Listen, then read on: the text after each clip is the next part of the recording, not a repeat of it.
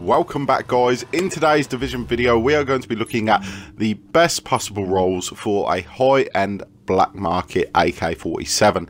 Now obviously the best rolls are going to vary from person to person depending on what you want it for, PvE or PvP. Personally, I think submachine guns just outdo assault rifles in PvP for the most part against human players, but sometimes assault rifles can actually be better if someone's running away from you and you've got the accuracy over range.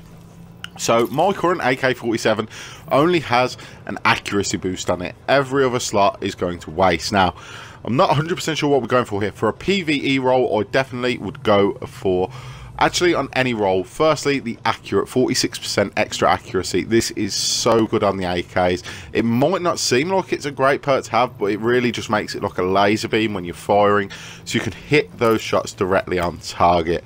The next thing that I would love to have on an AK-47, and I'm going to recommend as a best roll, is Brutal. Brutal is increased headshot damage. If it's not, either way, we want the increased headshot damage. Now, with assault rifles, especially the slower firing ones like the AK-47, you're going to be more accurate. You're going to want to hit your targets in the head. That's true with all weapons, but it's just more easily done with an assault rifle, and easily done indeed with an AK, which only has a fire rate of around 600. Even when you up the fire rate, it's not going to go that high, so you can get that extra damage in, but you want to be hitting the head. Now, this is really going to up the damage you're putting in on your targets, especially if you're using something that ups your crit chance. So 100% would recommend extra headshot damage on the AK-47s. Now for the third perk, it will really depend what you're going for. I do love the accuracy, I do love the headshot damage. Now if you're wanting to use this more against human players, I personally would recommend something that will either increase your critical hit damage or your critical hit chance.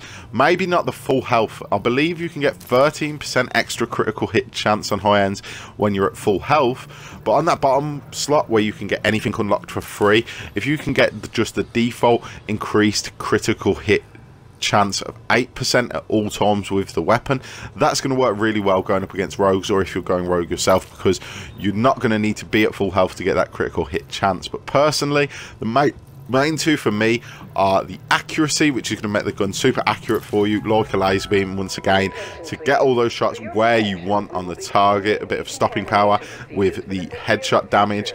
And then for me, if you wanted to roll something slightly different, something designed for PvE, then I do think the armor destruction is a great one. Extra damage to named and elite enemies is cool and everything, but you're going to see some purple enemies around as well. If you want it specifically for challenge mode, then go for the extra damage to names. But in my opinion and my recommendation, it might not be the best for everyone.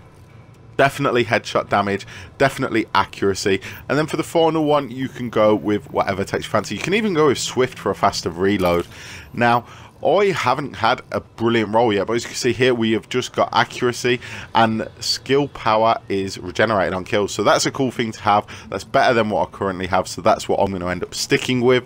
But let me know in the comment section what you think are the best rolls for this.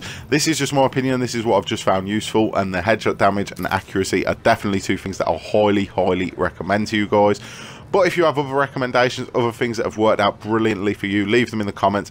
It'll help other people out. It'll even help me out when I'm rolling through. Maybe I've missed some things. But that is going to bring us to the end of this video, guys. Hopefully you've enjoyed it. Hopefully you have found it useful. If you have, feel free to leave a like rating. It's super appreciated and really does help the channel grow. To never miss a video, make sure to subscribe. As always, thank you guys for watching, and I'll see you tomorrow with a brand new video.